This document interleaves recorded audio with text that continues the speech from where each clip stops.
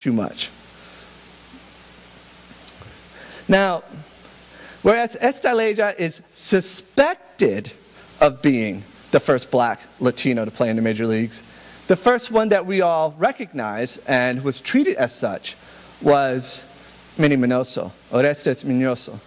If you notice this picture down here, he actually started his career in the United States playing in the Negro Leagues on that team, the New York Cubans. He played 3 seasons in the Negro Leagues before his contract was sold to the Cleveland Indians. And in April of 1949, he would be the first black Latino, officially recognized, to play in the major leagues. And in 1951, May 1st, 1951, it will be the very first time that he would be the first black player on the Chicago team.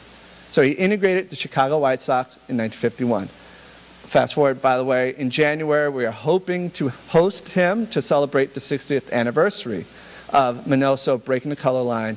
And more information on that will be posted via the MLK Celebration website here on campus.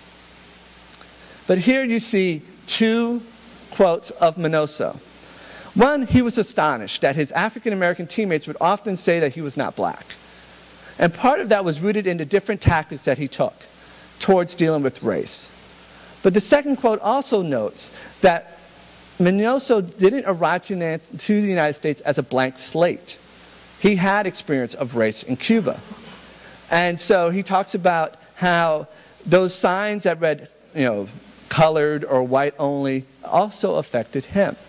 He was indeed a black Latino. And that's part of the story that often gets forgotten in this telling of the story of segregation and race in baseball. The particular ways in which Latinos, and more specifically black Latinos, were affected. Roberto Clemente spoke it plainly to Roger Kahn in one particular interview. He said he felt he was a double N-word. Because he was black and because he was Puerto Rican, he was treated more harshly. And if you look at how the Pittsburgh press dealt with Clemente till 1971 when he had this glorious World Series, the Pittsburgh press was not too kind at all to Clemente. They made fun of his language. They made fun of his ailments, his human frailties. There's a whole series of stories there. And that's not to kind of just to deify Clemente and say he was God, he was wonderful and all these things, but rather to note that the best player on the Pirates, the absolute star of the team, was still treated through a racial lens. He was still treated through an ethnic filter on how the sports writers wrote about him. And if you read the columns of Wendell Smith in the Pittsburgh Courier and others in the Pittsburgh Courier and compare them to the Pittsburgh News Gazette, you'll notice a difference in tone and how Clemente is treated.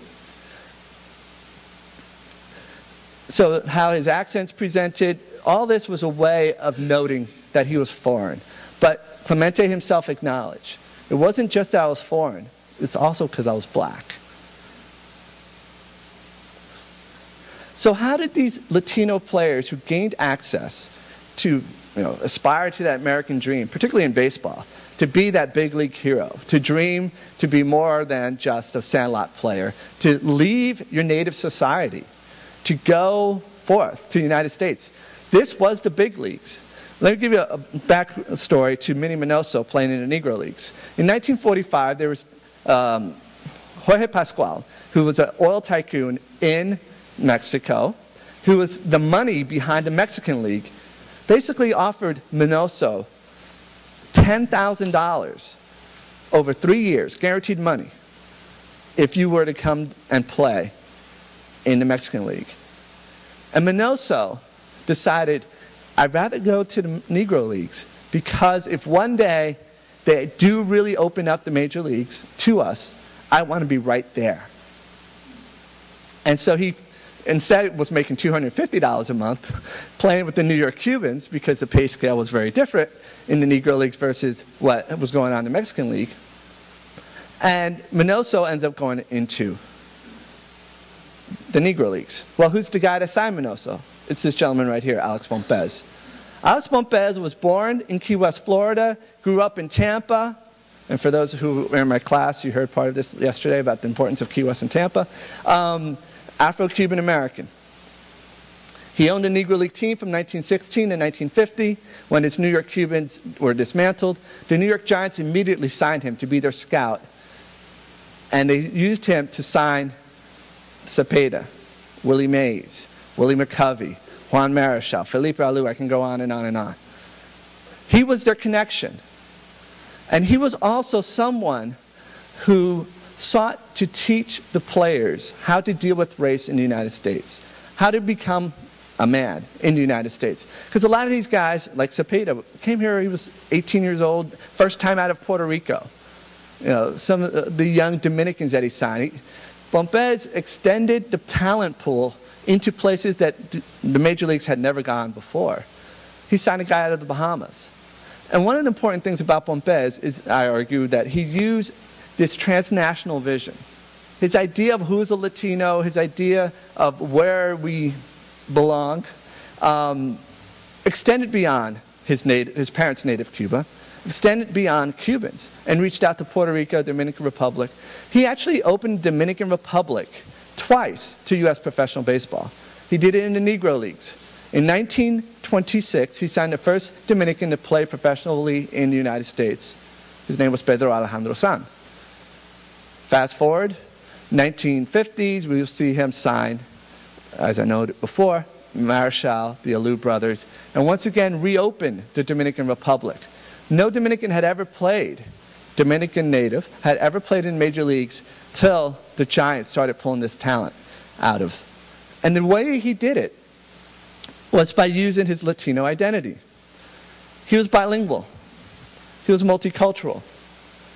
And he sought to counsel the players. Alou still remembers, and Manny Mota and others still remember spring training days where Pompez would put them to the side and talk to them in the hotel lobbies about how to deal with the reality of life, of segregation in the United States. Now here we see Pompez, again, backstory. Alex Pompez had made his initial wealth in the United States as a numbers king.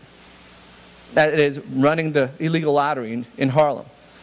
There was a group of individuals who were called the numbers king because they held the dominant position. And so when he says they can't change the law, he's kind of dealing with experience here about having been on the wrong side of the law, having been incarcerated on numerous occasions, and almost outright having his liberty taken for a period of 5 to 7 years.